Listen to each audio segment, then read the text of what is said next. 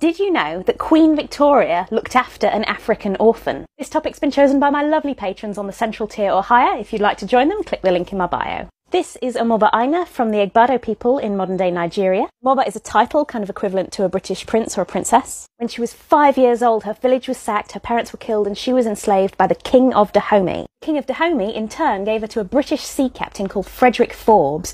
Forbes gave her a new name, Sarah Forbes Bonetta, after himself and his ship Bonetta, and he took her home to meet Queen Victoria.